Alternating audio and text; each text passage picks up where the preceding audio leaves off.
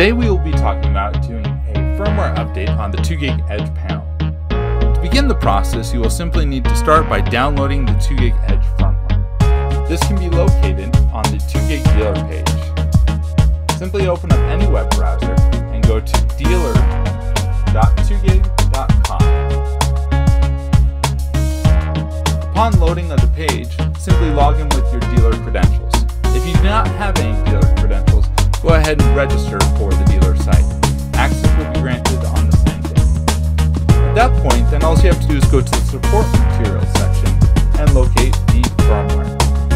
Once you highlight firmware, you'll see an option labeled Firmware Update 2GIG Edge. At that point, simply click the 2GIG Edge firmware update link, and you can then download release notes as well as the firmware.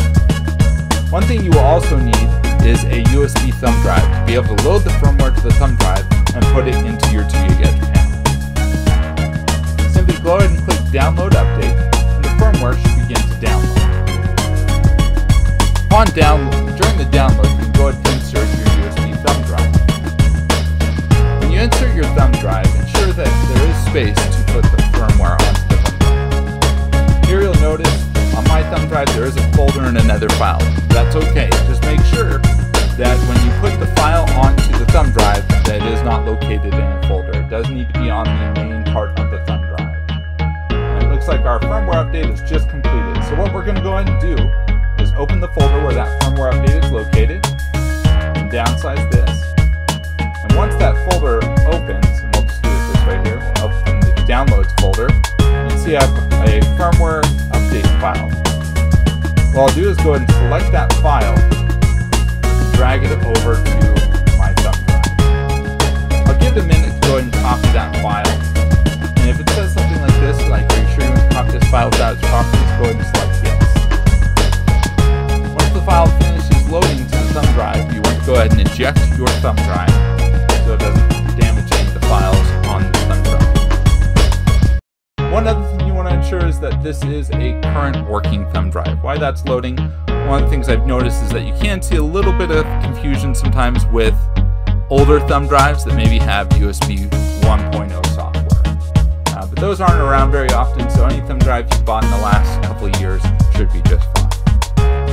At this point, you can go and close, and I can go ahead and eject my thumb drive. So I'll go down here, tell my thumb drive, right-click on the thumb drive, and once it loads, I'll go ahead and tell it to eject. Okay. So now once it's disconnected, I can go ahead and unplug my thumb drive. Okay.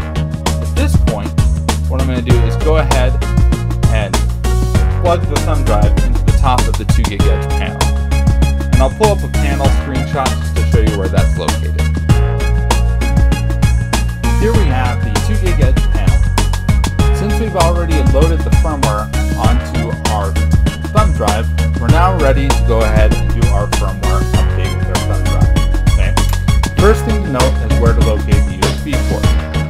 If you look on the top edge of the panel, you'll notice a USB port located at the very top side of the panel. There is just a small lip. Go ahead and remove that, pull that out of place. At that point, you can go ahead and insert your thumb drive into the panel. Now, upon inserting the thumb drive into the panel, it will automatically recognize that there is a firmware update available. At this point, simply go ahead and select Update and enter in the default master code or current master code. The update will begin to start the firmware update process. During the update, you'll also want to take note of the update firmware status bar. Make sure you pay attention to that occasionally to make sure that the update is going correctly. If you see any problems or any words that indicate a problem is taking place, take note so that you can give that information into our tech support. Now that our firmware update is complete, you'll notice a new icon at the top indicating a new alert or message. Simply tap on the icon to view any of your alerts as well as to view a message indicating a firmware update has taken place. You can simply tap on the update, enter in the default master code, and view that the firmware update took place and was successful. At this point, you can delete the message